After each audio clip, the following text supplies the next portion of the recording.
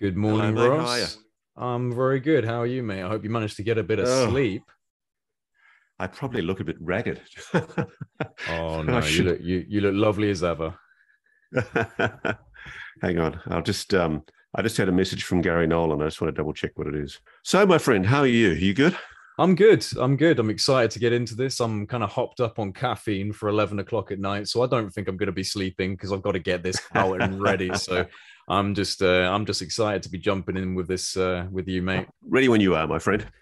All right. Well, you have just been you've been nonstop with this stuff, mate. Honestly, you never cease to impress me with the level of time and energy that you put towards this subject. Look, it's fascinating. I mean, I think we're at a really interesting and crucial point in the history of the coverage of this issue.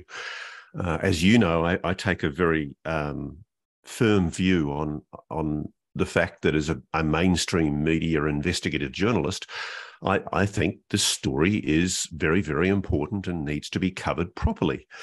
And the thing that amuses me, frankly, is that I think a lot of the mainstream media are only very, very slowly starting to realize the significance of some of the things that are being said by some very influential and well-informed people. And frankly, as long as I can hold that scoop myself as a journalist and keep on pursuing it for my own interests, I'm happy to do that because it's frankly, I really do. I think this is probably unfolding and eventually will become known as probably one of the most, if not the most important story that any journalist could ever cover. I mean, the implications behind what people like Lou Elizondo, Professor Gary Nolan, other people I'm talking to on background have told me are enormous. And I think that one of the issues here is that there's a disconnect, a kind of a cognitive dissonance between the reality that I'm aware of and the emerging truths that will probably soon become public knowledge from within the Congress, and the way it's being covered in what a lot of people pass for mainstream media. I mean, with the exception of shows like yours and the occasional stories that I do, the issue's not getting traction out there in the media, and it should be. No, you're absolutely right, and I can vouch for that as a UK citizen because it's still crickets over here. I've been saying it pretty much the entire time that this discussion's been going on from the New York Times in 2017, but things are starting to ramp up and there is an acceleration, and there's certainly been some provocative statements made, and some of them were made in your recent documentary. So this was done for Seven News. I thought you did an incredible job of navigating some pretty disruptive and controversial subjects. And I think it's fair to say that the boat's been pushed a little bit further out with some of the statements made and some of the events covered in the documentary. So, for those that haven't seen it yet, what exactly was your intention with this investigation and what did you learn along the way? I intend this, like all my journalism, to be a way of briefing the lay audience. I mean, you're obviously part of a very specialized group of people on social media who, frankly, like I am, are across an enormous amount of detail that, frankly, for the general public is excessively confusing. The idea of all the films that I've made is to essentially brief people on the issue in a way that brings them up to speed with the basics, to give them a basic primer on why this matters. And when you've got people of the gravitas and professional reputation of Professor Gary Nolan basically saying, as he has said to me, that he thinks that there is definitely an intelligence that is non-human behind what we're talking about here, that it's a reality, I think people slowly will start to sit up and take notice. This is why, I guess, in the story, I felt that it's journalistically dishonest if you're talking about an intelligence, if you're talking about a technology, if you're talking about a consciousness and something that is advanced far beyond known human technology, displaying capabilities with perhaps craft that are doing things well beyond human understanding. It's journalistically dishonest, I felt, to basically not talk about the implications of that. What if it turns out that all of these people who've been marginalized for years, including, I have to admit, by myself, I've ignored the subject of abductees and a lot of people who claim to be experiencers. There are some experiences and some accounts that are just so off the wall, I don't know what to make of them. So for me, it's very, very interesting to, I think, bring our audience up to speed with the implications of what this all means. And I mean, we really are. I mean, I hope you agree with me. I think we're in an era now where when you have people, even officials, public officials like Avril Haines, the Director of National Intelligence, the Tsar, the intelligence czar for the United States, saying that one of the implications of what we now know is, what was the word she used? Extraterrestriality or something. She used the ET word. And that's coming from the person who's at the absolute apex of America's intelligence services. Yeah. And what I find bewildering, frankly, is national security correspondents on the New York Times, Washington Post, all of the major TV networks, PBS, all of the big sort of megaphones, media megaphones in the United States. They're holding back from getting into this area because of the traditional stigma and ridicule that has been attached to the subject. But frankly, we're in a completely new era. We're in a different period now where I think when you have officials of the gravitas of a Nolan or a Elizondo or, CIA officials, intelligence officials speaking publicly and implying very strongly that there is a genuine mystery here and that it does require engagement and investigation, why on earth not have a story which basically says, well, these are the implications of what this means? Yeah, I mean, well, as you said earlier, the gap of knowledge between the research community and the general public and even people within the mainstream media is a phenomenal gap. I mean, there is so much to pack in and incorporate with the subject itself. So people are going to have to be acclimatized to this in a way that allows this kind of gradual pace by pace acclimation. And I do think that we've certainly taken a step up. I mean, I was speaking to our friend Nick Cook the other day when he came on for an interview, and we were discussing the same thing, that initially when this first started with the New York Times, there was a lot of X-Files music. There was a lot of Little Green Men and all that kind of stuff. And there's a level of seriousness that's now given to this subject within the mainstream media that, although it's not at the level that we want to see it at, it's certainly been a noticeable progression. So I think that we're certainly entering into a period where this is being taken more seriously and more disruptive aspects of the conversation can start to be addressed. I mean, it's quite easy in a sense to talk about, very strange drone-like platforms that are behaving in ways that we can't explain, and they're maybe shadowing our Navy carrier strike groups, and it's all very national security and bureaucratic and kind of like, oh, okay, I can understand that. I can wrap my head around that. It's a bit weird, but there's something going on. But once you incorporate, abduction phenomenon and the kind of the caveats that come alongside that kind of part of the subject, it gets into an area that's not easy for people. So I think that you did a very good job of trying to discuss that in a way that maybe people will be a bit more receptive to. Yeah, it's funny. I mean, I've got a lot of people, not a lot. I mean, there are a few debunker critics who are basically saying, why are you even giving air to this subject matter? Their peremptory dismissiveness is to say, Jim Marlin's sphere is probably just a metal ball. It's just a ball bearing. And it's funny. I mean, obviously, I've spent a fair bit of time ringing engineering shops trying to find a 50-pound ball bearing, and there aren't many, I can tell you. Can you explain Jim Marlin's story a little bit for people who might not know? Jim Marlin is a guy in Texas who I was put onto by a lovely bloke in Cambridge, in your part of the world, called Patrick Jackson. And Patrick's a bloke who's long had a theory which I guess requires investigation before I feel I can validate it in any way.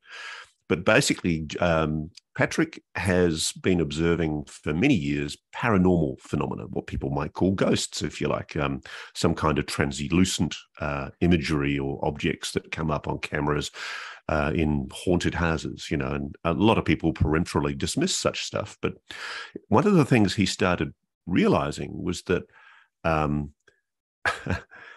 there were spheres that were associated with this phenomenon. And so he's developed a hypothesis, which is good science, that there is a link between metal spheres that traditionally go back to the Betz balls of the 1970s, which is metallic sphere, one of which was found by a family in Florida,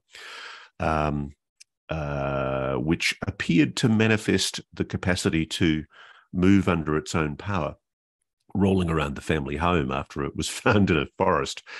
And indeed, the sphere that was recovered by Jim Marlin in Texas, he actually found it, or was given it from by a friend of his in New Mexico. And the friend, interestingly enough, who happens to be Dennis Hopper, the film star's bodyguard, or at the time, 42 years ago, the friend basically told him that he and his then girlfriend or wife were sitting in the backyard of their remote house in the New Mexico mountains, and the friend described literally this craft hovering over their house and dropping these metallic balls into what he assumes it thought was an empty valley. And the upshot is that when he arrived the following day, his friend said to him, "Look, this is the story. You don't have to believe me. But this is what happened, and you can have one if you like." And the interesting thing is the way Jim tells us in the full story that he's told me, the friend came running around days later trying to get the ball back, because apparently the military were running around trying to get these balls, and there was money being offered for the return of all of the spheres. And so he has basically kept quiet about the fact that he's in possession of this sphere for 42 years. And he believes that it might be extraterrestrial technology. And I think it's important to at least investigate that. And what fascinates me is, obviously 99% of the messages that I'm getting are very supportive, but there's always those acid debunkers who come in and go, "This can't possibly be true."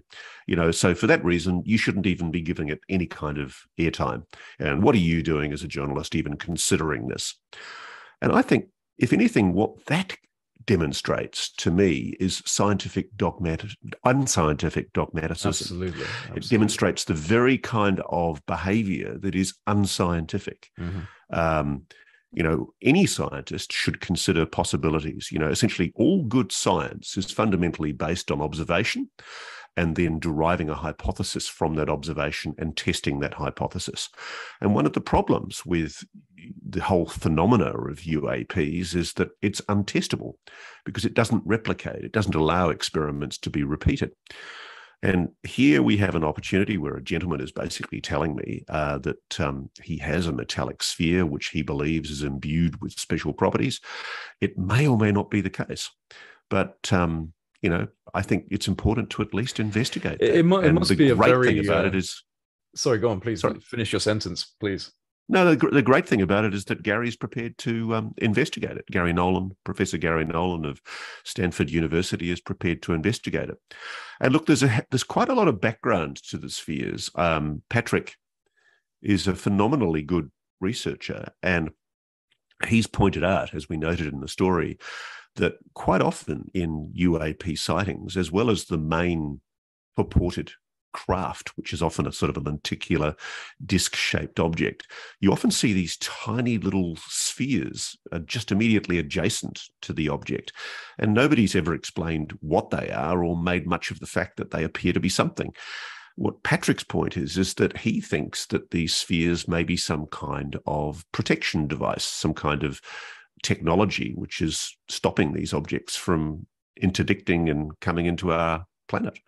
Now, I'm not humoring that necessarily as a theory until I've seen it tested, but we're doing a good job in basically taking introducing a person who's had one of these objects for many years that he knows has not fallen into the hands of the US military, and which is now under the care and control of an eminent scientist who can do the testing and reach a conclusion based on proper analysis. That's good science. And so, we didn't say in the story that we necessarily believe that it is alien technology. One of the things that Gary floated with me is the possibility that maybe Jim himself is the receiver. Maybe he's the person who's actually demonstrating capabilities.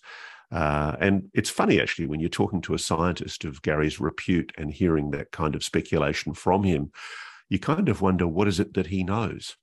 And this is the thing that I think a lot of people don't realize, is that behind the scenes in the United States, there is a determined cohort of interested scientists who are now engaging with this phenomena. And Professor Gary Nolan is one of them. And full marks to him, all credit to him for being prepared to stick his head up above the parapet and suffer the slings and arrows of outraged debunkers. I was going to jump into this a little bit later, but we might as well, since you touched on Dr. Gary Nolan. I want to ask you a couple of things, because I want to talk to you about his opinion on the Admiral Wilson documents. But before we get into that specifically, I want to ask you, given your interactions with Gary, and also just taking into account what we already know about his public-facing involvement in this push for more transparency on the UFO issue, how far into the fold do you feel Gary Nolan is when it comes to like the primary network of influencers of government behavior on the subject of UFOs? Because he speaks very confidently about there being a cover-up. He speaks very confidently about the internal opinion in government that this is not human. How close to the developing narrative of UFOs and how the government handles the subject do you feel Gary Nolan is? I know for a fact he's far closer than people realize. I mean, he's extremely connected to obviously Lua Elizondo, Eric Davis, Hal Puthoff, all of the people who are, if you like, the public face of efforts to make the public aware that there's a really interesting story here to be told behind this mystery. But on his own admission, and this is something I explore with him in my interviews with him, which, by the way, we'll be doing a much longer version of our documentary as a podcast for Need to Know, the podcast I make with Bryce Zabel. We're running in a vodcast audio and video, a very long, probably about 90-minute extended version of selected excerpts from interviews, including interviews with Gary Nolan, that will be going up on the Need to Know vodcast as a 7 News special that goes into a lot of the detail that we're talking about here. And in that, I mean, as you've rightly noted, Gary makes the point that he believes that there is some kind of a non-human intelligence behind what we're talking about here. He categorically expresses the view that what we're talking about here is this is an intelligence which may or may not be physical. He talks about the possibility that it could be some kind of consciousness, but it's certainly manifesting itself as an apparent technology, physical objects that are being manifested in our atmosphere, and indeed under our oceans, and indeed in orbit. But in his cautious scientific way, he's expressing the view that there is clearly an intelligence here.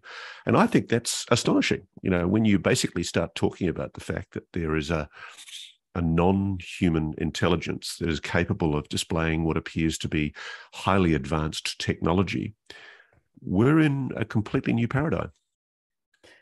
We are in a completely new paradigm. And I think one of the primary catalysts, at least one that I hope to see being a primary catalyst, will be the discussion of what's already been retrieved, recovered, re-engineered in the black programs. Because this is something that's kind of leading on from Gary Nolan, because we know that it was Dr. Gary Nolan who briefed Congressman Mike Gallagher on the Admiral Wilson documents prior to the congressman leading the the congressional hearing on unidentified aerial phenomena, where he questioned two Pentagon officials and what the US government knows. According to their very brief and restricted review of the situation, they were asked by Mike Gallagher if they were aware of the Admiral Wilson leaks or the Eric Davis notes.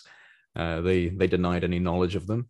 But I felt for some time now that the Admiral Wilson leaks are a strategic card that is being played or is going to be played at the right time, and that this group of shakers and movers, Lou Elizondo, Christopher Mellon, Hal Puthoff, Eric Davis, Dr. Gary Nolan, and others obviously in the process in the background, are moving this card into the playing field. The fact that Gary Nolan used his opportunity to provide a line of questioning for Congressman Mike Gallagher, and he chose the Wilson documents, should speak volumes to their legitimacy. Here we have a world-renowned Stanford scientist, highly respected in his field and highly connected to those within government who are moving the UFO disclosure ball down the field.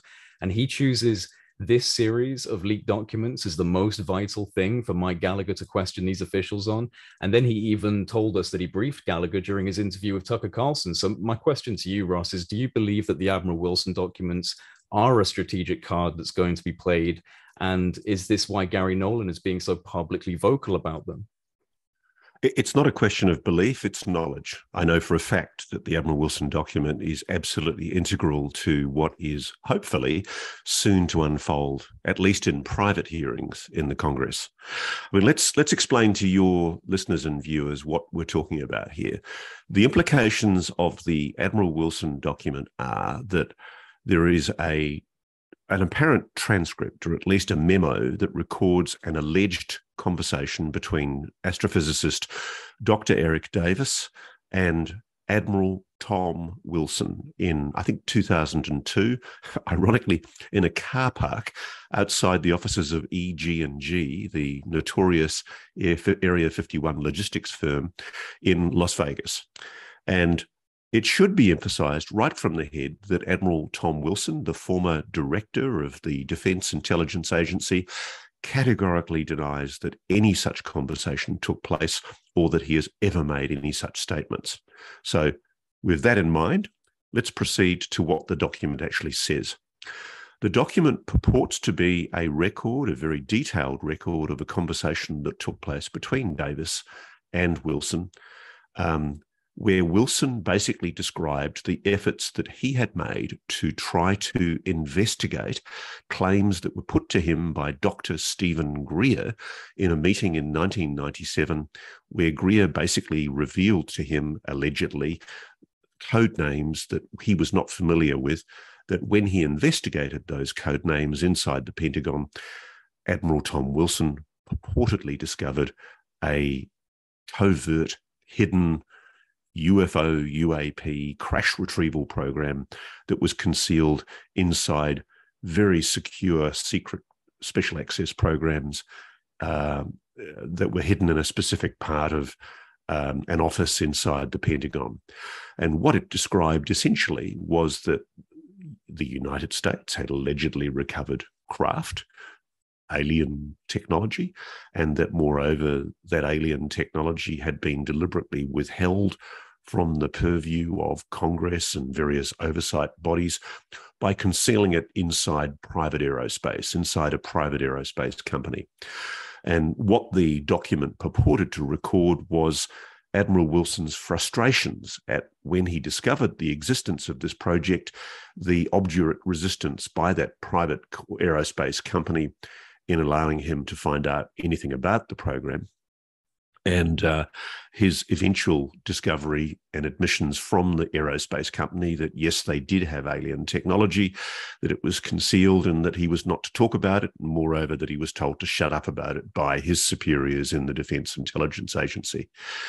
Now, it's one hell of a conspiracy, and I've never known quite what to make of the Admiral Wilson document because there are some people who say, including Admiral Wilson, that it's a hoax, that it's not true, that it doesn't record accurate events. But one thing I'm very, very sure of is that the provenance of the document is very clear in my book. I know for a fact that it came from the estate of Dr. Edgar Mitchell, the Apollo 14 lunar module pilot. and that Edgar Mitchell was probably sent it by either Eric Davis or Dr. Hal Puthoff shortly after the conversation allegedly occurred. And what interested me in the interview that I did with Professor Gary Nolan a few weeks ago is when I asked Gary Nolan about the Admiral Wilson document, it was very much in the context of the general claim, pushed indeed in part by people like Lou Elizondo, the former head of the Pentagon's UFO program, that there was retrieved technology of some kind, or as Lou refers to it, exotic material. Other people have been more frank.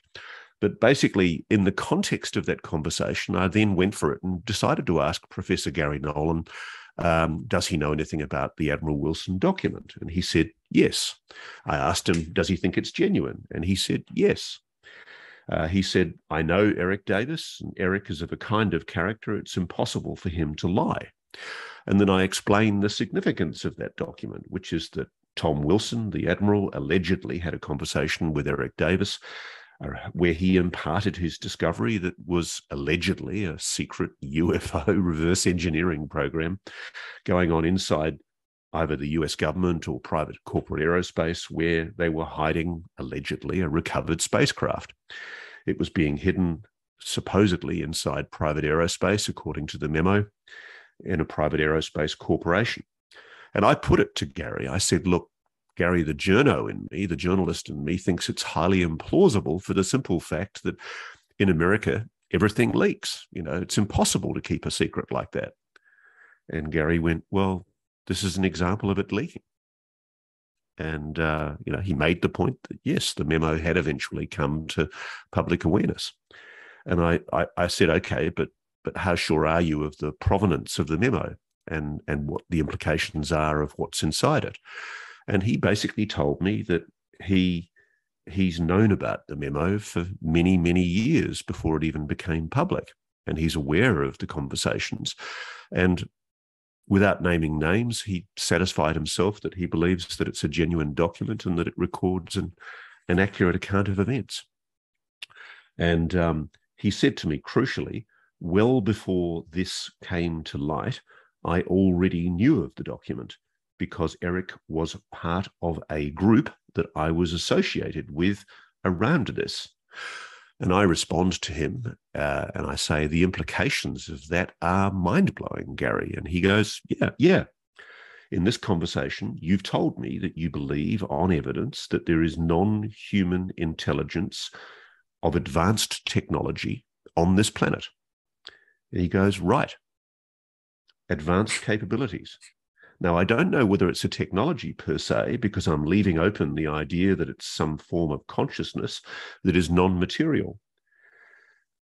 I might say to my colleagues out there, I know this all sounds completely crazy, absolutely crazy, but if you've seen the things that I've seen, you would only be able to come to a similar conclusion. Wow. I know, again, my reputation takes a hit. I'm sure there are prizes and other things that I'm never going to get because I'm talking about this. That's nowhere near as important as the subject matter to me. And I say to him, I put it to him, I say, the best science is when you go against the grain. And he cites Thomas Kuhn's book, The Structure of Scientific Revolutions. And he says, well, Thomas Kuhn's book, The Structure of Scientific Revolutions, eventually the anomalies and the things that don't fit the picture add up to the point where you can't ignore it anymore. That's what has just recently happened. We're watching a Kuhnian moment. Now, Gary's very cautious. He's obviously not going to name names and say who he's spoken to or who's imparted the information to him. But when you have a Nobel nominee Stanford professor with his incredible pedigree basically saying that, I think we all need to start sitting up and noticing and listening. At what stage do we stick our head in the sand as mainstream media and basically say, oh, this can't possibly be true because it's too confronting and because the Sydney Morning Herald or the New York Times or the Washington Post hasn't said it yet? the reality is that the mainstream media is way behind the eight ball on this issue. And it's only slowly going to wake up, I think, when hearings start on the Hill. And believe me, I know for a fact, this is independent of any conversation I've had with Gary, I know for a fact that those hearings are going to very soon start on the Hill, and they are going to be momentous. Momentous is a big word. Is there anything you can expand on there, or is that all we get? No, I'm sorry, I can't. I mean, basically, I've been spoken to by people who've given me an indication. I mean, Gary, I think, refers obliquely to it in the sense that he's aware of what's coming. He knows what's coming, that there are whistleblowers, and that there are whistleblowers who are about and prepared to give evidence.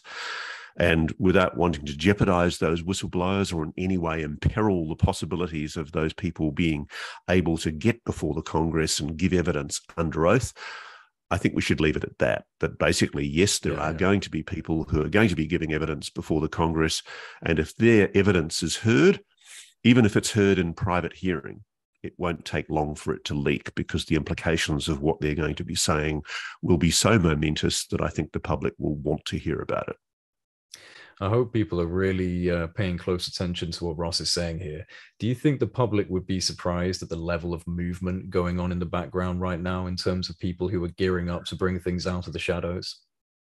I was. I mean, one of the things that I've been pleasantly surprised about is, as you know, in the course of the research that I did for my book, In Plain Sight, I was talking to people who purported to be aware of the program, who purported to be aware of a crash retrieval program inside the US government, or indeed, more likely, inside private aerospace, because a lot of these people that I've spoken to do work in a private aerospace capacity for private defense companies.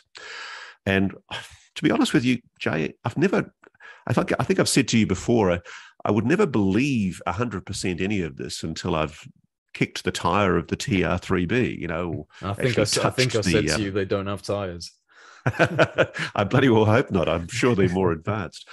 But the interesting thing is, I've never quite known whether to believe what I was being told, because there's always that risk that there's a disinformation program. Maybe what this is an effort, I always felt, an effort by America to try and impress on its potential adversaries, don't screw with us. You know, we know Russia's causing trouble in the Ukraine. We know China's causing trouble with Taiwan. So don't screw with us. We've got things up our sleeve that you need to be aware of, but we don't want to reveal just yet. It struck me that maybe this was clever disinformation. I no longer think that the case. I actually do think that there are people, and some of the people who are talking about coming forward and approaching Congress and giving evidence are some of the people that I've spoken to. And if they do, the world is about to start getting very, very interesting. Things are going to happen very, very quickly. That's what I'm excited about. I don't want to put a spanner in the works by getting overexcited. I'm a little bit worried that some crazy loon inside the Pentagon might take us into a war with China before this gets an opportunity to be put before the House and heard in Congress. I'm really worried about the degree of fragmentation in American society right now. I think it's a very dangerous time for the United States, and the degree of polarization in politics is actually quite alarming. And I guess if this turns out to be true, if as Gary is telling me, there is non-human intelligence of advanced technology on this planet of some kind, if that's true, maybe this is something that can bring societies together. Maybe it can help us overcome the differences that we have. Maybe it'll make people wake up and realize the awesome portent and significance of what we're talking about here and make them forget their differences. I can only be optimistic, but I guess what I'm anxious to do is nothing that in any way confounds or complicates the process of getting these people before the Congress to give evidence, because I know there are people who are talking about giving evidence, who I know are in conversation with congressional staffers. I know the names of those congressional staffers. I know who they're talking to. And I know that these engagements are happening. And I know that reach outs are occurring where people are being invited to give evidence. And crucially, as our good friend Douglas Johnson has highlighted in his excellent analyses of the proposed legislation, there is legislation that is before the House. Some of it's already passed the House of Reps, which will eventually go to the Senate for final approval. And if it goes through into the appropriations legislation for 2023, there will be the most formidable barrage of laws to allow people to give evidence, to protect them against persecution, which, if they are enacted, would ease the way for people to speak. Now, I had thought that this might not happen until 2023, but I'm told that at least some hearings will be happening this year. I don't know whether the momentous witnesses that I'm talking about will be giving evidence this year or early next, but I know it's coming. And I sincerely hope there's nothing put in its way to stop it from happening. And what I'm really heartened by is from talking to people in the US, both on and off the record, there is a new resolve. There is an absolute certainty now that witnesses are going to be given the opportunity. And there is a one-off opportunity now to basically get these people to come forward and give evidence about what they know. And it's absolutely crucial that people, frankly, if people are asking what can they do, especially people in the United States, they can impress upon their congressional representative and their senator that to them this is absolutely fundamentally important in helping them decide their vote, especially in the midterms. Because the resolve, certainly in the legislation to date, is bipartisan. There's been, often without a roll, without a count, there's been a unanimous support for the preliminary drafts of the legislation that have gone through the House of Reps, particularly, legislation designed to protect people who come forward. But it's really important. I cannot emphasize more. This is about democracy. This is about the Congress asking questions, bringing people before public hearings under oath. It's very, very important that people flag to their congressional representatives and their senators that to them as voters, to you out there as voters who are in a position to be able to influence the outcome of both the midterms and the next American election, this is an issue that you care about. Because what has traditionally happened, it has been that fundamentally, the military, the Pentagon, has been a very powerful lobby on the Hill. And there are forces in the Pentagon and in private aerospace in particular that do not want this issue to come forward. And I think people need to rattle the cage. They need to make it very, very clear that they want these questions asked. And if say it turns out this is American black technology and it's not some form of higher intelligence at all, I would be the first one to be delighted about that, because it means that the United States is almost certainly in possession of technology that we're not even aware of yet. And I couldn't think of a better country in the world to have control of this technology. I'd rather it than authoritarian regimes like the Russians and the Chinese. But if the potential is that people are going to be talking about a technology that is recovered non-human technology, alien spacecraft, if that really is the case, then we are about to enter into a revolution in world affairs. It's the biggest story of all time. We are in such an incredible time in the human story, Ross. I mean, what the fuck is going on? There's just so much going on in the world. It's on both the positive and the negative scale. It's just a absolutely bubbling, boiling pot of stuff just going on this planet right now. And on top of all of this is the UFO subject just being this dazzling kind of example of something completely new, completely different to this boring, repetitive system we've been in place for so long, and maybe for too long. And maybe this is actually a whole natural part of a system breaking down, and we're entering into something very strange, very new, and pretty exciting.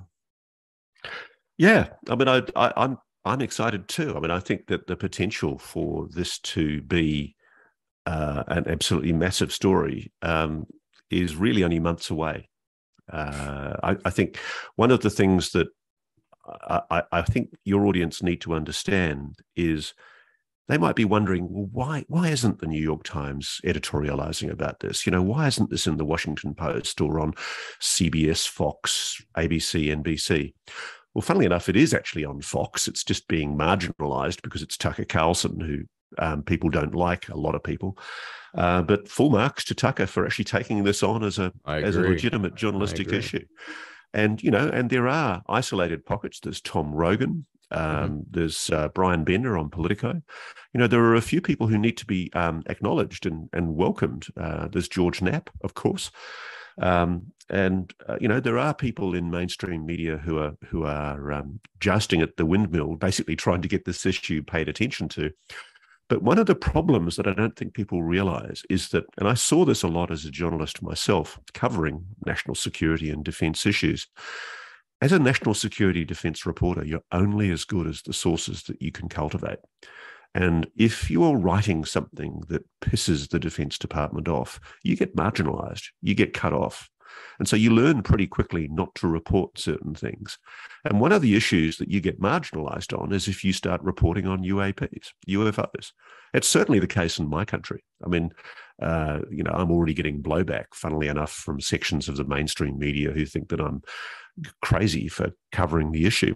And they've got no idea. They had absolutely no awareness of the implications, even of what the Pentagon has formally acknowledged since June last year, that this is an authentic mystery. Yeah. You know, we're not saying it's little green men from Zeta Reticuli, but what we are saying is that the Pentagon, in its June report last year, formally acknowledged that out of 144 incidents, they could explain only one of them, and there are 143 incidents that they've been involved in investigating, and it's now, as Moultrie and Bray told the Congress only a couple of months ago, there are now hundreds more unexplained incidents involving phenomena that the United States government, despite all of its best technology, is incapable of explaining. Phenomena doing the five observables in many cases: instantaneous velocity, hypersonic speeds, transmedium travel, stealth mode, and perhaps most alarmingly of all, some kind of positive lift, antigravitics possibly. The implications of that as a technology are mind-blowing. And frankly, the fact that national security and defense correspondents aren't writing about it shouldn't deter people from taking it seriously. They're just catching up with the rest of us. It's funny, you know, because somebody said to me late last night after the program went to air, they said, oh, you know, there's a couple of people basically having a go at you, you know, attacking your credibility and suggesting that as a journalist, you're just trying to sort of boost your book and make money out of it. Believe me, my friend, if I wanted to make money, I would stay away from this issue. You know, it's journalistic poison in terms of being taken seriously by your peers and in terms of getting commissions as a journalist to do other stories. And in terms of selling books, I don't sell a lot of books. The reality is that there's more plundered copies of my books out there as bootlegs on the open internet than I can publish myself. And if I tried to make a living out of selling books, I'd be a very poor man indeed. I have to supplement my income by doing the journalism that I do in addition to the work that I do on UAPs, which is why I work for the Seven Network in Australia. And can I just say, you know, even though I'm not entirely comfortable at times with the way they sensationalize in their promos, because I thought the promos for our story were a tad over the top at times, I do think that it's to be applauded that a mainstream media organization has embraced this issue. And they're ahead of their time. You know, it's very interesting to me that a TV network has recognized that this is a legitimate story. And in order for them to do that, I've had to sit down with them and say, look, you know, you don't need to be frightened of engaging with this subject matter because the Pentagon has acknowledged that UAPs are an authentic mystery. Exactly. Basically, there are people at a very high level in US intelligence and the defense forces acknowledging that this is a reality. And frankly, when you've got, as you would have just seen with what I've put to air with Gary Nolan, when you've got scientists with the connections that, for example, Gary Nolan has. I mean, he's worked for and is still working with the CIA doing investigations into people who've been exposed to unidentified aerial phenomena.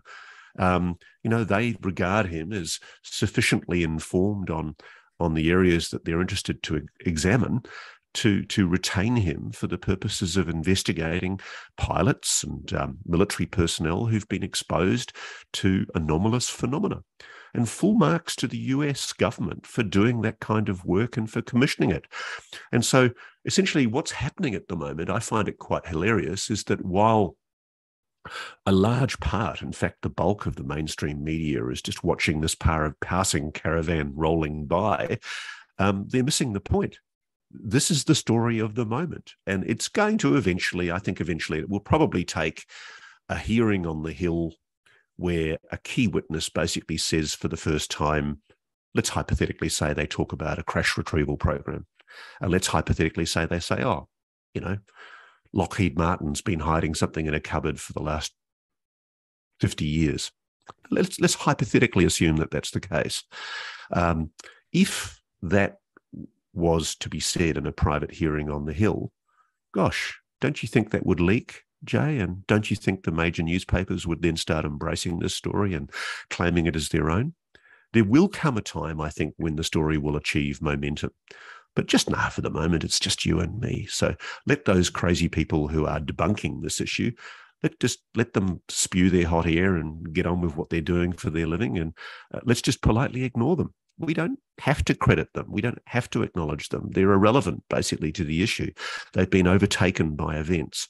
I frankly don't care what they think. And I don't think people should either.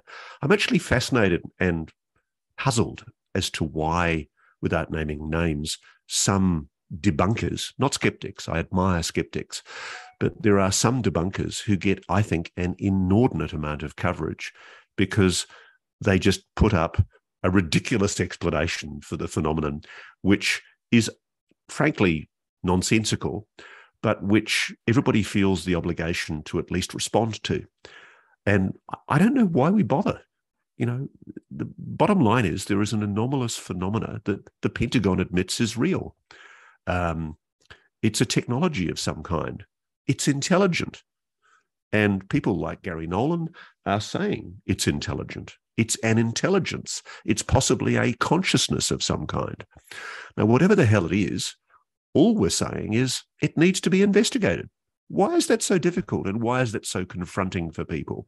And why are they so hostile to that idea? That's the thing I find fascinating.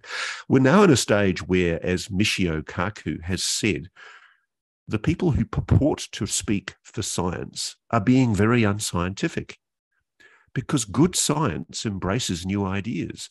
As Gary cited, Thomas Kuhn's book, The Structure of Scientific Revolutions, pays tribute to the scientists who had the courage to think against the grain.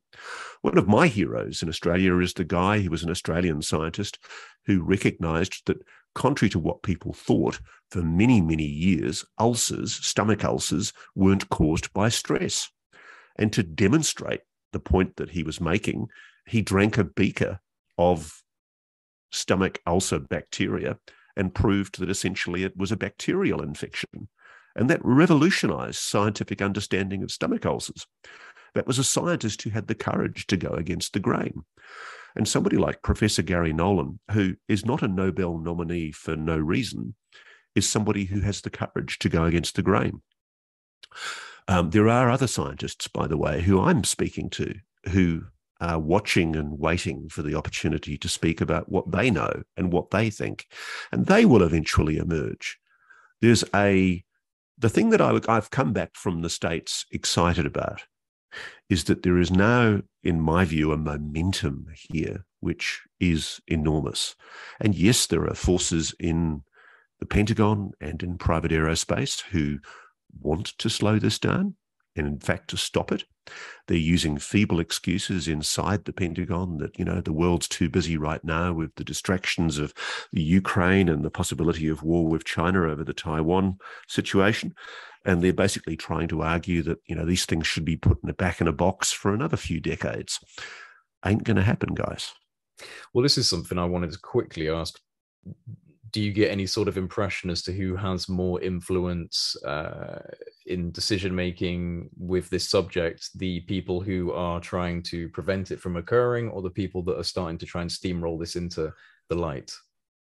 On the Hill, in the Congress and the Senate, the numbers are with those in favor of disclosure. And the reason why is for simple political reasons. Politicians like Warner, Rubio, even our mutual friend Tim Burchett, they see votes in the fact that the public is into this issue. There's a great term, I think I've cited it to you before, called the wisdom of the crowd, where pollsters often talk about how there are perturbations in public opinion that are reflected often in social media, but not reflected in polling. And there is a perturbation occurring in space-time right now, which is public opinion is turning right now. People are plugging in. The politicians are aware. They are getting letters. They're getting phone calls. They're getting emails. People are letting them know that this matters. And by golly, it really does matter when people write in, make the effort to put a letter together, put a stamp on an envelope and send a letter into your senator, your congressional representative, and say that this matters to you. They're listening. So the question isn't really who has the power in the Pentagon or the intelligence services or in private corporate aerospace. Those people are irrelevant because people like that seem to have forgotten that America is enshrined in constitutional law. It's government by the people for the people. And this is an incredibly historic moment. It's actually quite exciting. I'm a lawyer by training. And the thing that I love about America, the thing I've always admired, is it's rooted in constitutional rights. And some of the greatest moments in American history have happened when the constitutional rights of Americans have been stood up for. I'm just looking on my shelf for my copy of the Iran-Contra folder. I was such a fan of the Watergate hearings and the Iran-Contra hearings in 1970s and then later on in the 1980s when Iran-Contra hearings happened. And that was essentially the Congress basically saying, you know what? We're sick of the bullshit and the lies and the cover-ups. We're going to expose this. And believe me, mate, that's what's going to happen with UAPs.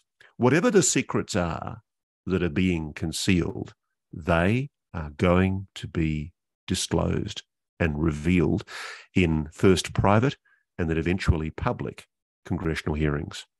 We are going into an extremely interesting period in American history where a paradigm that has been ridiculed, stigmatized, and often mocked by mainstream media, opinion leaders, politicians, the Pentagon, the intelligence community for much of the last 75 years is about to be disclosed in a way that I don't think people are even ready for.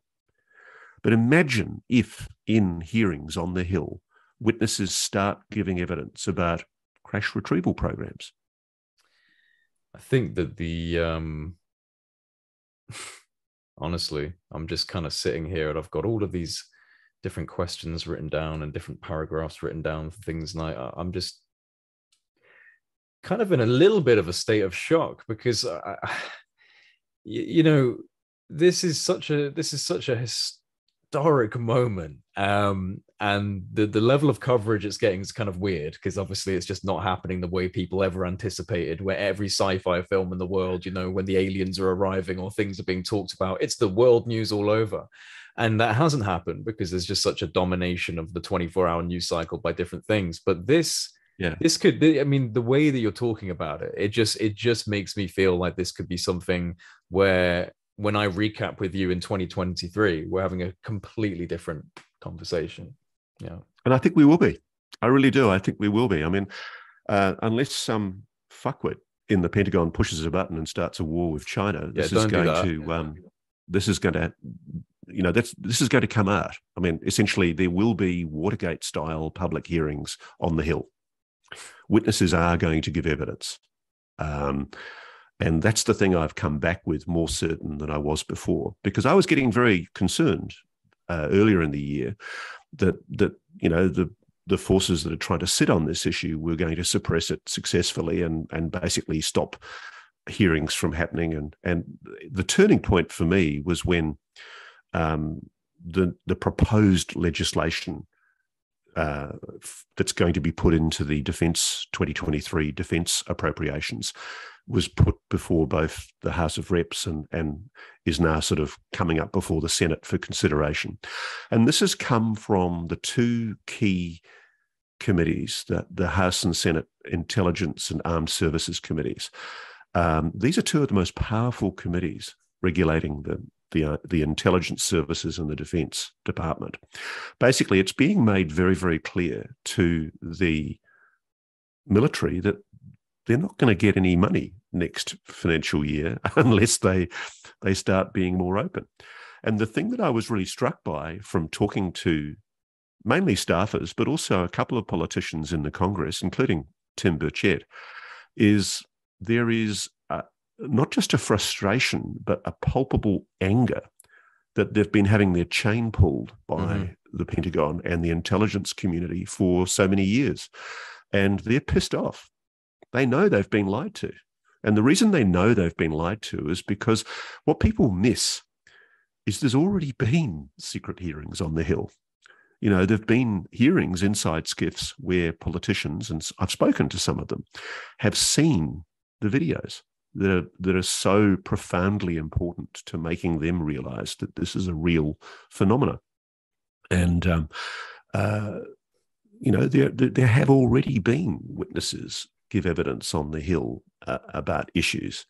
And so I can tell you, I mean, I know for a fact, because some of the people that I talk to are already getting phone calls, there is a very aggressive cohort of staffers who can see that there is a fantastic story behind all of this. And one of the dreams you have as a staffer on the Hill is the power that the Congress can derive from a bipartisan push for an investigation where witnesses are deposed under oath and basically compelled to give evidence about what they know. That's what's going to happen. You highlighted the infamous Roswell event in the documentary, and as many of us know, there's now, as you were saying, this new legislation which does include a sweeping review of all UFO-related data going back to January of 1947, with Roswell being in July of 1947. This means that the Roswell event does fall under the review parameters. But I'm wondering, do you think that something like Roswell would ever come to light through any sort of legislative change, or is that just either too secret, sensitive, or just too old and buried away and squirreled away? If there's been a cover-up about an alien landing or a craft of some kind being landed and retrieved by the US military or some kind of private or aerospace recovery, if there has been a cover-up, whether it be Roswell, Aztec, Chihuahua, or any such event, I'm reasonably confident that it will be brought to light if that's the case. I see no lack of resolve in the Congress. There is a real desire to get to the truth of this matter. I mean, that legislation, there wasn't even a show of hands. It was just accepted. Yeah. It was a bipartisan decision by the Congress in the House of Reps to basically pass the section that's already gone through the House of Reps, which is, I think, it's kind of a secure protection system, to make sure that people can come forward, and it guarantees protection against persecution if you are prepared to give evidence about UFO information. But it's part of a broader sweep of legislation that, as we both know, is still before the House of Reps and the Senate. And frankly, unless there's some incredible blowback from forces in the Pentagon or the intelligence service, I think it'll happen. And this is all credit, frankly, to people like Christopher Mellon and Lou Elizondo. One of the reasons Lou stepped back from the very public speaking role is because, believe me, he's down there on the hill, or up there on the hill behind the scenes, pressing the flesh and pushing people to actually sit up and take notice of this issue. There's a phenomenal amount of work being done by both Elizondo and Mellon and others to get this issue into the forefront of concern in the Congress. And believe me, congressional representatives and senators are listening. I mean, I know, for example, Senator Gillibrand hasn't been taking a very public position recently, but she's aware that there are votes in this issue. And let's be brutally honest about it. What drives congressional representatives and senators to do anything about anything? Exactly. It's votes. And I think the writing is on the wall here. This is why it's so incredibly important that this issue does keep on being pushed by people individually, writing letters. Don't just send emails, write letters. There's a formidable amount of power in flooding a senator or congressional representative's office with letters saying, "Dear sir, madam, I care about this issue. I want UAPs investigated. I don't think it's rubbish. I think it's a serious issue that is worthy of serious investigation and engagement by your office. Please represent me as my congressional member and do something about this." They're listening and they're aware that people are asking questions about it. And, you know, there's you've got Fox doing the Tucker Carlson series. Mm-hmm. You've got Tucker racing it on his evening show. You've got CNN doing I think it's a 6-part TV series that's coming. I'm aware of your British Sky TV is doing a major series. I've been asked in the early stages to get involved in that. Good. There is the beginning of an awakenedness by certainly some media to actually start taking this issue seriously. And to, to some degree, the mainstream media in my country is starting to wake up. Late last night, I had a phone call from somebody in the Australian Air Force who I would never in a moment have thought they would reach out to me and ring me. But they really encouraged me to keep on pushing.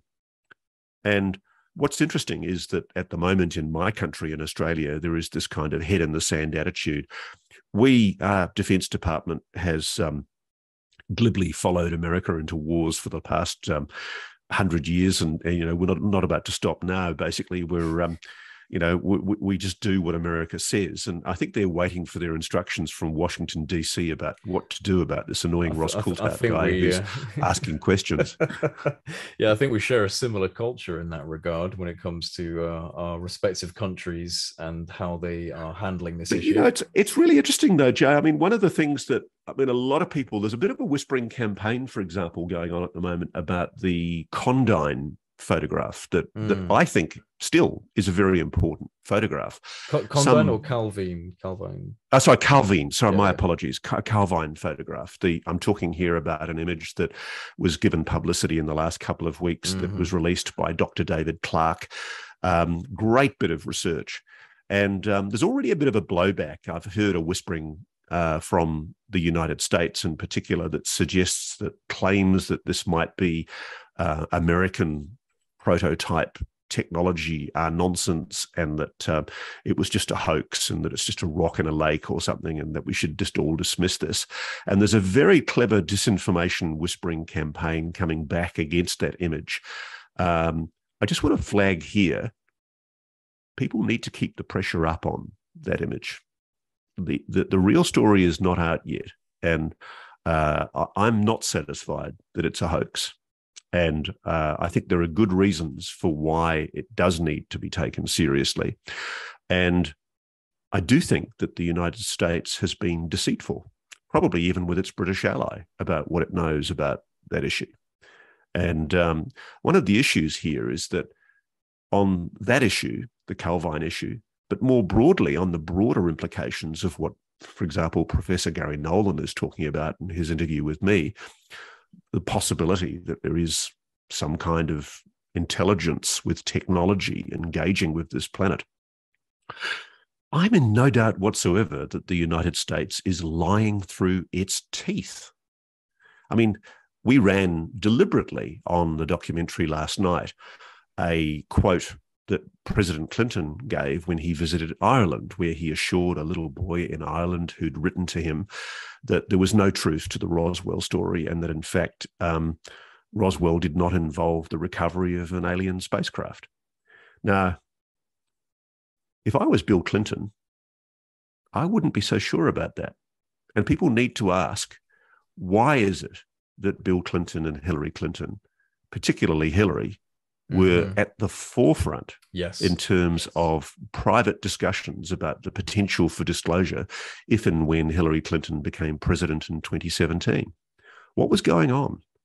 And again, this is the thing that you and I have spoken about this so many times. This is the thing that frustrates me, is that for all his faults, Julian Assange's WikiLeaks brought out the most extraordinary story because they were leaked by the GRU emails from the Democratic National Committee, which basically showed that there were discussions happening between Hillary Clinton's principal advisor, John Podesta, two senior Pentagon generals recently retired, and people like Robert Weiss from Lockheed Martin, which basically suggested that there was intentions, if Hillary became president, for some kind of disclosure of something pertaining to UFOs, UAPs.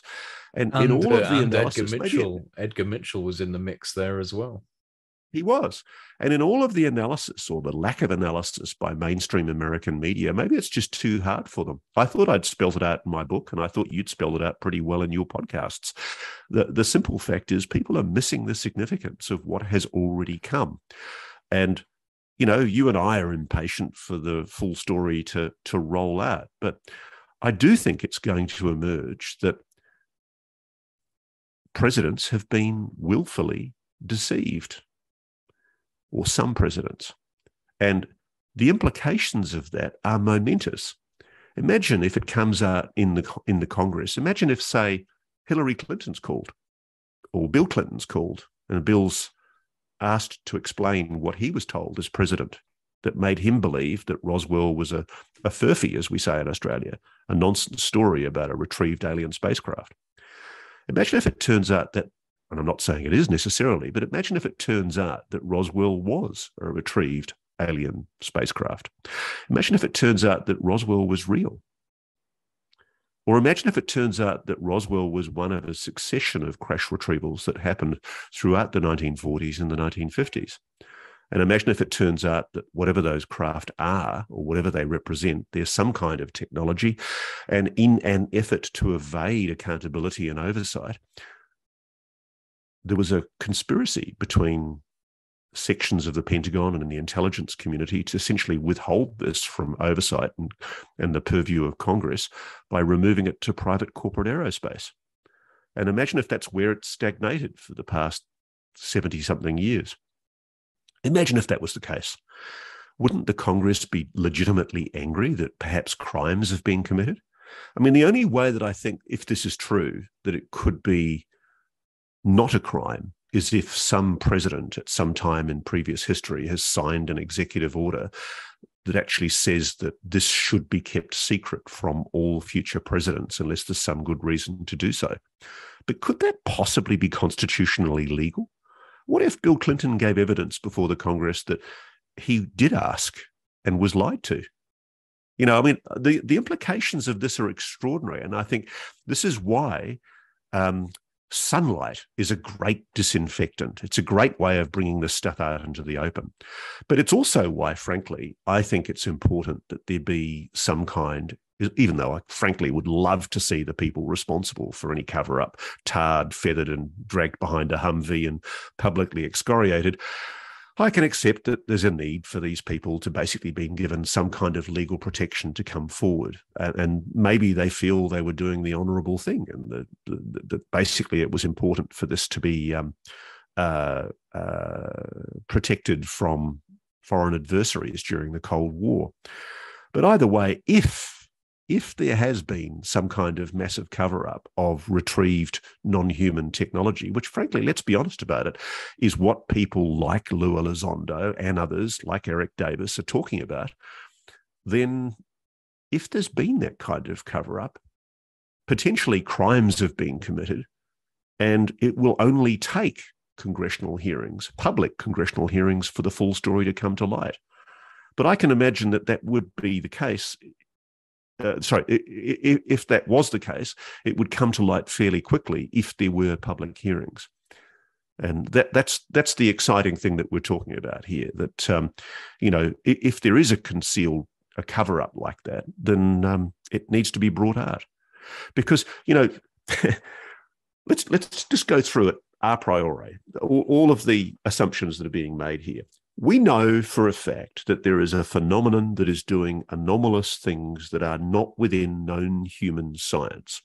There are apparently intelligently controlled objects, some people say craft, that are displaying what some call the 5 observables. They're doing hypersonic speeds, instantaneous velocity, trans-medium travel, they're displaying stealth mode, and they're showing positive lift. I mean, the purported Calvine UFO from the early 1990s appeared to be hovering in position, according to the witnesses. How does a gigantic object like that hover in position without any audible jet propulsion or rocket propulsion to hold it in place? What is the technology that lies behind that, and all of the other phenomena that tens of thousands, hundreds of thousands of witnesses have seen all around the world for the past, at least since the Second World War and further? Why is it that there's been a deliberate, if there's nothing to this, why has there been a very deliberate campaign since at least the Robertson panel, driven by the CIA, the Central Intelligence Agency of the United States, to discredit and stigmatize people who speak publicly about the phenomenon? Why was it felt, if this is all rubbish, why was it felt important to stigmatize and ridicule it and mock it? Does the media realize that it's been led by the nose into treating this subject with, I think, over-excessive skepticism, that it's been discouraged from looking into dark places and asking questions? Frankly, it didn't take much, really, for me as an investigative journalist to find myself talking to people who purport to have knowledge of a crash retrieval program inside the US government. Now, I can't say for sure that I know that that's true, because there's always the possibility of disinformation. But if it is disinformation, if it turns out that it's not non-human technology, the only other explanation is that someone on this planet, possibly human, has this technology. Someone's got this ability. There is a technology out there that is displaying, for example, anti-gravity, positive lift, hypersonic speeds, instantaneous velocity, stealth mode, transmedium mode. This is something that is incredibly exciting. It implies that someone somewhere has developed room temperature superconductors, the ability to store incredible amounts of energy and instantaneously deploy those massive amounts of energy in a way that as yet has not been explained by modern physics. And everybody should be excited about that, because the implications for humanity are enormous. Let's talk about what's happening in the Ukraine right now. I mean, a large part of it is a battle over oil. It's Vladimir Putin basically using his power over fossil fuels to try and bully Europe into turning a blind eye to his authoritarian intentions in the Ukraine. Imagine if all of a sudden, overnight, fossil fuel producers in the world were made irrelevant because something came to light that disclosed the capacity to draw huge amounts, massive, infinite amounts of energy from the vacuum. We know that the theoretical possibility for that exists in physics ideas. It's just that nobody's yet been able to explain the science. We've still got scientists trying to describe fusion, and there's been limited attempts, notably by British scientists in particular, to contain a fusion reaction. But imagine if, as the implications of this technology seem to suggest, Somebody or something has mastered that technology ahead of us. Imagine if that suddenly came to light. Wow, the world would change instantaneously. I really, really hope people are absorbing and really just taking in what's being discussed right now and the implications of where we might be in the next 2, 3, 4 years. Because it really does feel like things are accelerating at a rate that is it's getting quite impressive. Is this the kind of stuff that you wrote in your letter to the Clintons when you decided to send them a little cheeky letter? Look, I met somebody who had a capacity to, they assured me, get a letter directly into the hands of Hillary Clinton. And I've written to the Clinton Presidential Library before. I've written to all the presidential libraries and been forlornly rebuffed with very polite letters. But I wanted to give Hillary in particular an opportunity to explain something that has never been explained. And I mean, if you think about how tame and pathetic the American media are, that when these leaked Podesta emails came out into the public arena during the election campaign, the media got focused on, frankly, a lot of theories and conspiracy theories about Russian intervention in the American election that as yet have not been borne out with sufficient evidence to justify a conclusion. But in their zeal to, I think, push a progressive agenda, frankly, because they hated Trump and they loved the idea of a Hillary Clinton vote win, they didn't investigate hard enough the implications of some of the other emails that were disclosed in that bundle of DNC leaked emails.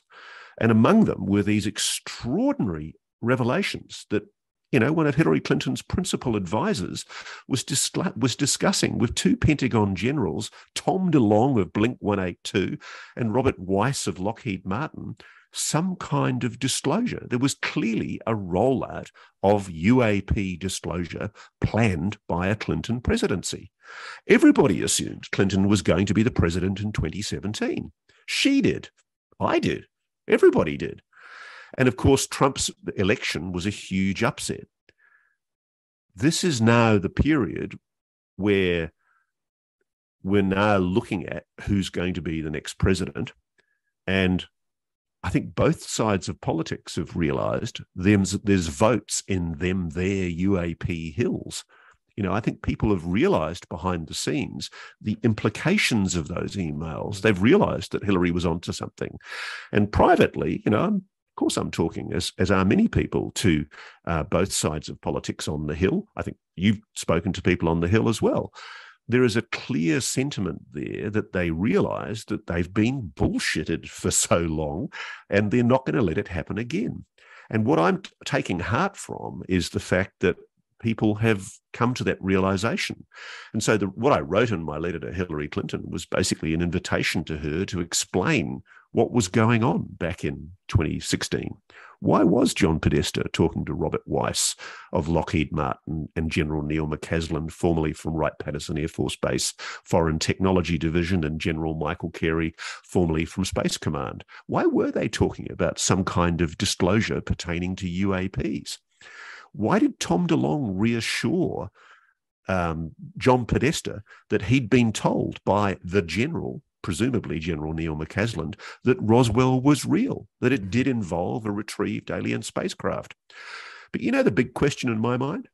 The big question in my mind still is, why is most of the US media asleep at the wheel on this issue?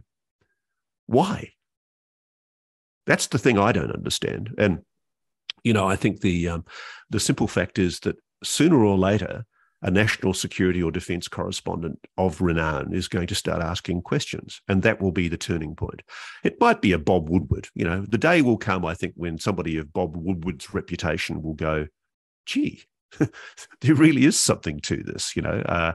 And it's funny because I think I've mentioned before, I've got mates who are investigative journalists all around the world, and I do detect the beginning of an inkling in their minds that maybe I'm not barking up the wrong tree. Maybe there is something to this. And I think the simple fact is that a lot of the media have allowed the stigma and ridicule that's been attached to the subject to excessively influence their willingness to engage with it. And, you know, I mentioned in an article that I've written that I've put up on the 7 TV Network's website today, I mentioned Dennis Kucinich, I think is his name, who was a presidential candidate in 2008. And imagine this. So that's 14 years ago, a guy running for the president, looking really good and quite an interesting candidate, was foolish enough to confirm that he had seen a UFO. And that pretty much destroyed his presidential campaign. In 14 years, we've come a long way because now we have public officials, former directors of the CIA. I mean, James Woolsey, for God's sake, talked publicly. And I mean, you know, you had him on, didn't you? Didn't you have him on? No, I didn't have James Woolsey on. I've forgotten who it was. But Admiral Bobby Ray Inman. And yeah. But James Woolsey basically said he knew a pilot whose plane was physically stopped in midair. Yeah, he did say that, didn't he?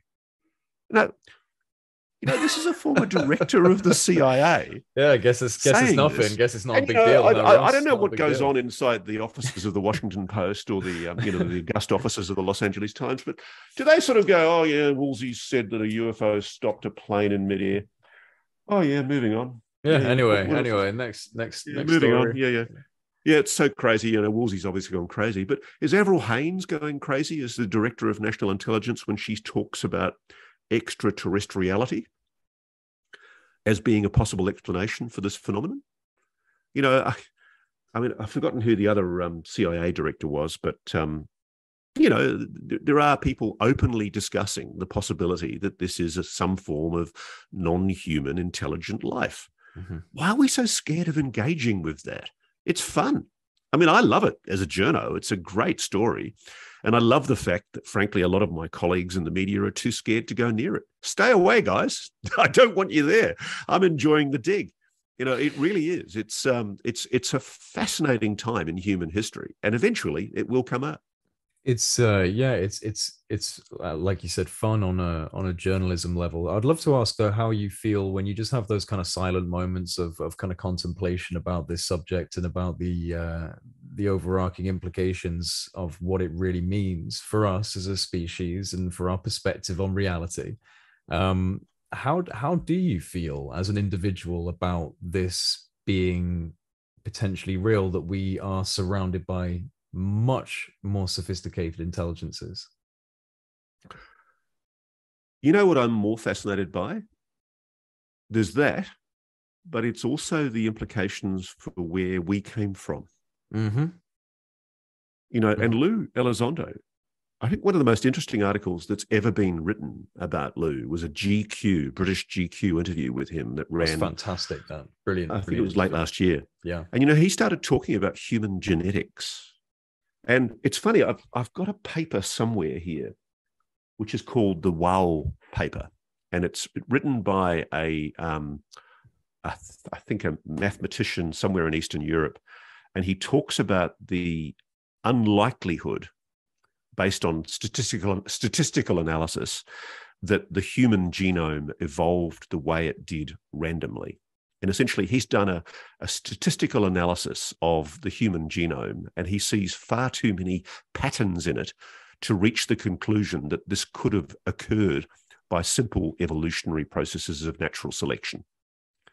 And it's a really fascinating paper. And frankly, it makes my head explode after about the first page. But I've put it by friends of mine who are equipped mentally and with their training to be able to read such papers. And they say the mathematics is sound, that it holds. And to me, it's more fascinating to me the implications of not just the potential that we're talking about an advanced intelligence with advanced technology that may be operating on this planet. It could be that we're talking here about an intelligence that molded the development of humanity as primitive apes. Like, I remember years ago when I was on the Sydney Morning Herald as a cub reporter, I met a molecular biologist, and we literally spent an afternoon talking, and I loved his brain. And I wrote a piece that I've still got a copy of it somewhere. But in the course of his descriptions of evolutionary biology and his account of the work that he was doing, he used the words cosmic shove. And he said that he couldn't explain the pace of the development of humans from primitive apes through to an advanced Homo sapiens with a forebrain that was capable of what our brains are capable of. He couldn't describe that with the levels of random mutation that you get with natural selection. And he said that the only way he could explain it was with a cosmic shove. And that's stuck in my brain all through my career. And so when you have people like Lou Elizondo, as he did, I think, in that GQ paper, talking about the possibility that whatever this is might have meddled with the human genome tens of thousands, millions of years ago, that's when it starts getting interesting for me. It really does raise quite fundamental questions of who we are, us human beings.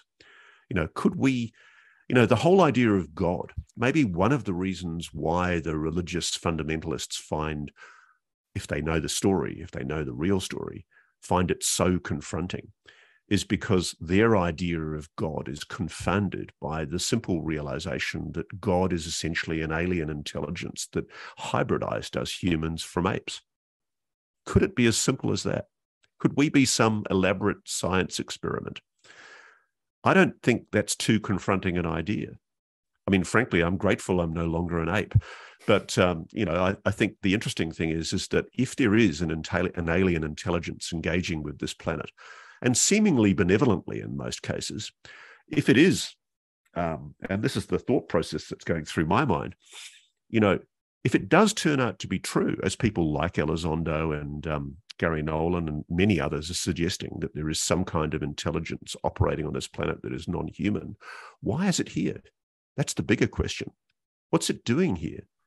And when you ask that question, that's why I felt that it was important to at least give voice to those experiences who talk about the abduction phenomenon, the cattle mutilation phenomenon, people who talk about and make extraordinary claims about being experimented upon by non-human intelligences.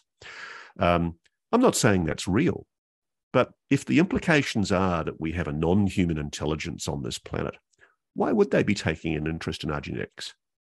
Well, what's going on there? And why aren't we asking these questions?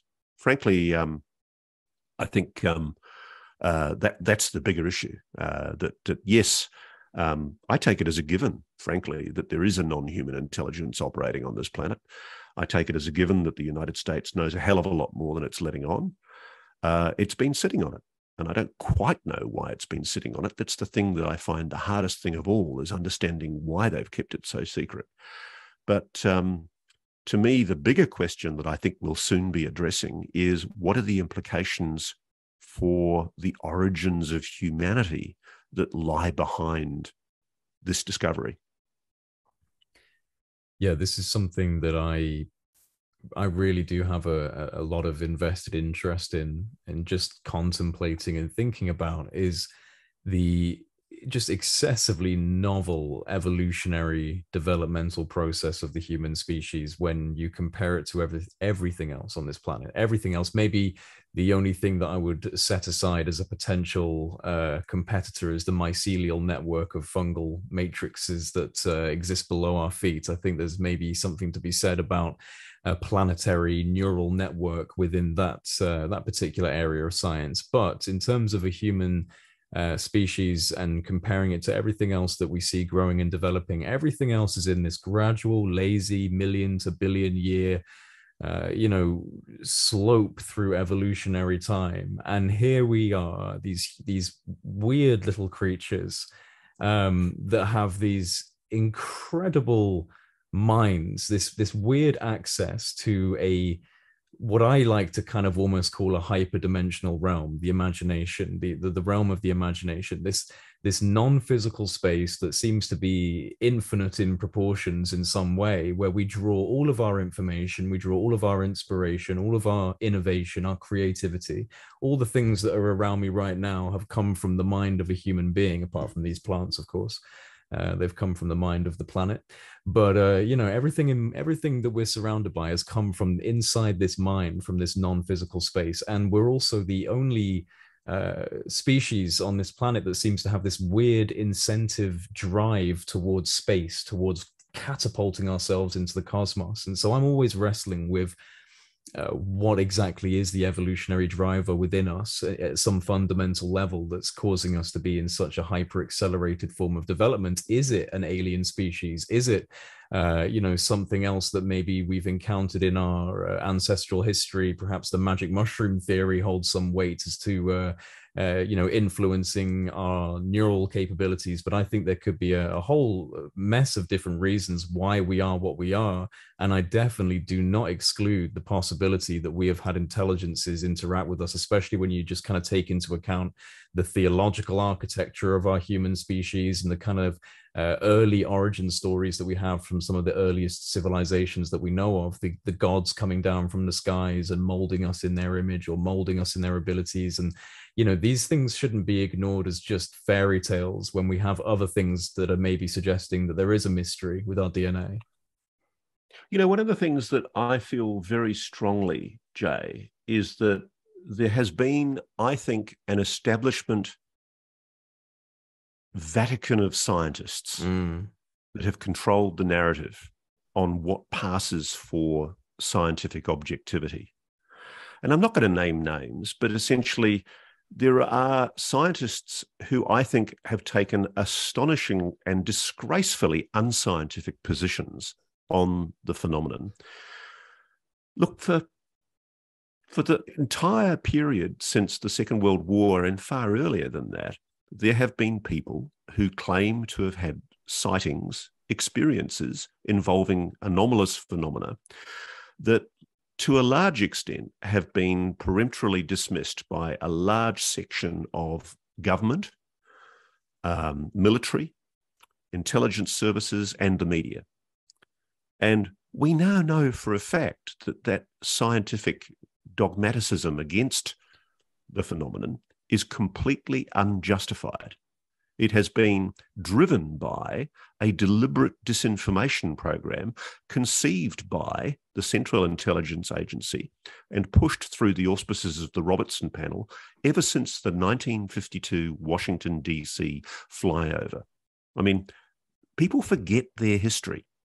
They forget that what drove the decision, and it's recorded in CIA documents, to essentially disinform the public and to stigmatize the issue of UAPs by telling people that they were gullible to believe in them. The simple fact is that that was driven after a period when the American military was hugely embarrassed that it couldn't explain the Washington flyover incident. There was never an explanation given for why, over 2 consecutive weekends, craft of some kind detected on radar doing thousands of miles an hour seen by fighter pilots, seen zooming across radar scopes in a blink of an eye, witnessed by thousands of people on the ground in Washington, D.C. Why, what that phenomena was has never, ever been explained.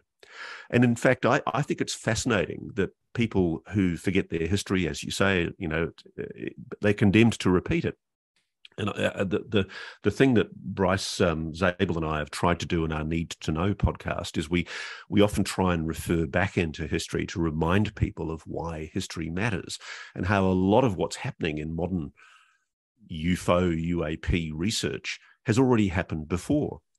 And where we're at the moment is not at all dissimilar to what was happening in the early 1950s, 70 years ago, when a former director of the CIA, Roscoe Hillenkotter, took a very public position and accused his own government of a cover-up.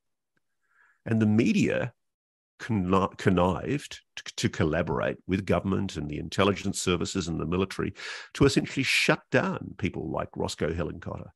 They were marginalized. They were dismissed as loonies. They were ridiculed and treated with contempt and stigmatized. Now, frankly, the same thing could potentially happen again. I don't think it will, but it could happen again. But people need to ask, why? Why was this the effort? If it's all bullshit, if there is no truth to the claim that the alien spacecraft have been recovered, that there's no truth, if there's no truth to the claim that alien intelligences are visiting this planet, then why the cover-up? Why the lies? Why are they still sitting on videos that have been shown to congressional representatives and senators? Why can't we see those? If this is all bullshit, why can't we see it? The only other plausible explanation, and I really hope this is true, is that it's American technology. But then, of course, they've denied that. They've categorically denied that it is American technology. They've issued statements. Do you think some of it could be, though? I do. Yeah. Yeah. I mean, I do think there are people who are telling me that the US is developing craft. We know that for a fact. I mean, Nick Cook, I'm sure, would have told you that really nothing much has come out of Area 51 in the last 30 years that can explain the trillions of dollars that have been expended on black projects. Massive sums.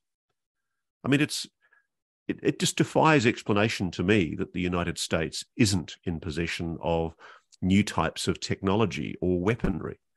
And I sincerely hope they are, because the world's looking like a very dangerous place right now.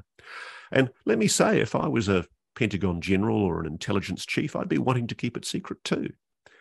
But the difficulty is Congress, presidents, political leadership have been lied to. Now, somebody made a strategic decision to do that, but I know that they've been lied to. I'm just not sure exactly of what the lies amount to, but they have definitely been lied to. There's been a deceit. Now, was that done under cloak of some unknown, undisclosed presidential executive order? Or was it done criminally in contempt of the Congress? And are the people who are resisting the disclosure now concerned that if this is revealed, they face potential prosecution and criminal sanction? Don't know. Did you think you'd ever be having these types of discussions in your career, mate? No, mate, no. And in fact, a lot of my journalist friends are very concerned that I'm going down this rabbit hole. They're worried that I'm pissing my credibility up against a wall by giving it coverage. I don't think so. I think you're ahead of the curve. Well, I hope so. I mean, certainly all I feel I'm doing is asking questions based on available evidence. I mean, I've got a couple of messages have come in while I've been talking to you where people have criticized me for even taking seriously the possibility that Jim Marlin might have non-human technology in his possession. Why would people be so hostile to that? That's the thing I don't understand is, if it turns out that it's just a steel ball from some industrial process, great. That's move great. Move on. Fantastic. Move on. Yeah. And at least it's been tested and examined. I mean, it's funny. I never understood, for example, why when people discovered what was called the Atacama skeleton, why they got upset with Gary Nolan for essentially adducing that it was human. And there are all sorts of people who still believe that this tiny skeleton of what turns out to be a fetal child baby with a deformed head. There were a lot of people who are convinced that Gary participated in a dark cover-up for the sinister forces of darkness that are hiding dark secrets from the world. But the reality is good science was able to disprove a claim that many people thought was the case. And indeed, if that's the case with Jim's sphere, so be it. I'm not saying it is alien technology. I'm merely reporting that Jim thinks it is and that he attributes properties to it that he has witnessed himself. And indeed, I know for a fact other people have witnessed, multiple witnesses. And in fact, he's got video of some of it that will be shown to Gary Nolan as part of Gary Nolan's investigations. Now, I think that's good science. It's great that a scientist is willing to engage and investigate in the same way that Gary's involved, as I understand it, still in an investigation of metamaterials. And those metamaterials analyses are still going on. And one of the things I pushed him on was the CRADA that was signed between the US Army and essentially a research agreement between TTSA, as it was known at the time, To the Stars Academy, now known as To the Stars, which is Tom DeLonge's disclosure activist organization, and the US Army. And the US Army, and this is another thing I write about in my book, that the US Army agreed in a written contract with Tom DeLonge's To the Stars to allow the investigation of metamaterials which were purportedly recovered from alien spacecraft by different people, including metamaterials, some of which had come from the US military itself. Why on earth is there no inquisitiveness by any mainstream media outside of our conversation into the fact that the US Army is admitting that it was in possession of metamaterials that it believed came from potentially alien spacecraft? Why is that not taken seriously? There's more important things like the Kardashians and stuff like that. Truly, I don't get it. And I mean, I think that all I'm doing as a journalist is applying logic to evidence and asking questions, because that's what you do. It's what I do. Our job is to ask questions and to rattle the cage. And the interesting thing is that I think we're now at a stage where a wonderful institution like the US Congress is asking questions. And this is where I do get romantic. It's where I get a tear in my eye, because, one of the problems with our British system of constitutional law is that we don't have a Bill of Rights in our constitution. The rights are inferred from common law, like the Magna Carta. But the interesting thing about America is that they've enshrined constitutional principles, such as the dominance of the Congress as the sovereign. It's basically boss, not the Pentagon, not the intelligence services. And I do think that the problem is that over the past 77 years since World War II, there were people in the American military who took it upon themselves to conceal things from the American public in what they thought, in a misplaced way, was the public good. And I think that largely fell by the wayside. It got overlooked by oversight committees, congressional watchdogs, the Government Accounting Office, all of the traditional oversight bodies that have traditionally had a capacity to actually ask questions and probe, allowed themselves to be snowed. And I'm in no doubt on the evidence that I've got before me, both on and off the record from my own sources, including people like Nat Kobitz, the former Director of Science Technology Development for the US Navy, that the United States has some explaining to do. And I think it's going to be a really interesting time in the next probably year to 18 months as this story slowly unfolds. The only thing I'm really nervous about is that somebody, in an effort to try and conceal this, will do something rash that will divert public opinion. Yeah. Well, I'll let you go soon, Ross, but one other thing that I wanted to quickly ask you: what was Congressman Burchett showing you in that documentary? We didn't get to see anything really there. A blurry screen, but UFO. Yeah, no, we had to blur it. I promised Tim we'd blur it. Yeah, it's essentially a photograph of a Polaroid. It's a Polaroid, so it's an original Polaroid photograph, and it shows. It's multiple, actually. I think it's two. It shows the most incredibly clear shot I've ever seen of a kind of a hat-shaped flying saucer. And it's breathtaking. And as you know, it's very hard to fake an original Polaroid photograph. So Tim's doing the right thing. He's worried that he's going to get called a tinfoil hat crazy by just publishing that photograph. And he's been approached by somebody in his congressional district who's a friend of the family, and he knows their background. He trusts them implicitly. And they've allowed him to have the original Polaroid that's been in the family for quite a long time. Wow. And he's getting it photo analyzed. And it's not the photograph itself that has swayed his opinion, by the way. He's talking about other witnesses that he's heard on the Hill in private conversation who've persuaded him that this phenomenon is real. But I applaud Tim, congressional Congressman Tim Burchett for actually speaking publicly on this issue. Oh, yeah. We may not agree on all political issues, but I think it's commendable that somebody in the Congress has taken a public position in talking about what is an obvious cover-up. And I mean, bottom line is journalists are discouraged from believing in cover-ups. We're always taught to believe that conspiracies don't happen, and that if there is a cover-up, it's often accidental. It's just a bureaucrat covering their butt.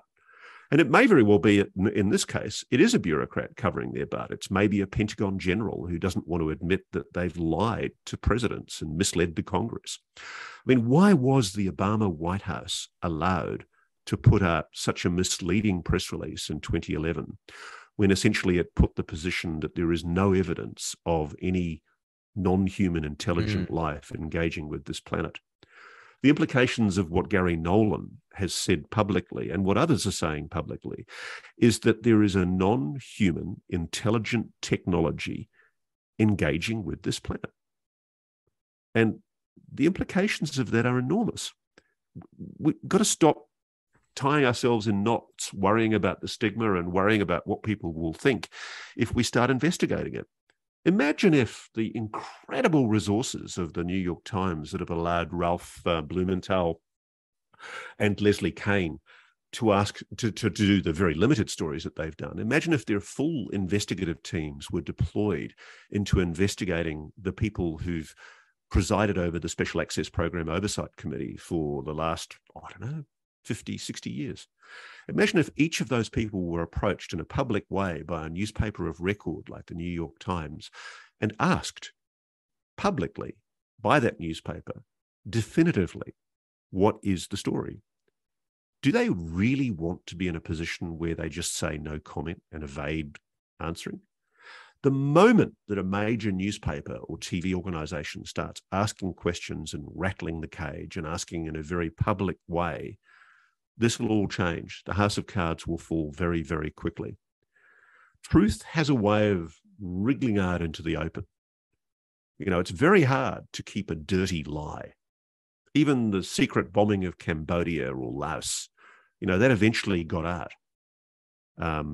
Presidents have tried to conceal things in the past, like Watergate, like Iran-Contra. But in the end, it got out. And if there is this momentous secret of recovered non-human intelligent spacecraft that have been hidden from public gaze inside private aerospace for years, if the contents of the Admiral Wilson memo are true and they reflect a real reality that still, frankly, hasn't been revealed to the world, they will soon emerge, because secrets like that are very hard to keep. I'll finish this off with asking you what kind of conversation you feel we're going to be having in 2023. We may not know all of the answers by the end of 2023, but I think by this time in a year, there will have been witnesses who will have rocked people's understanding of the world.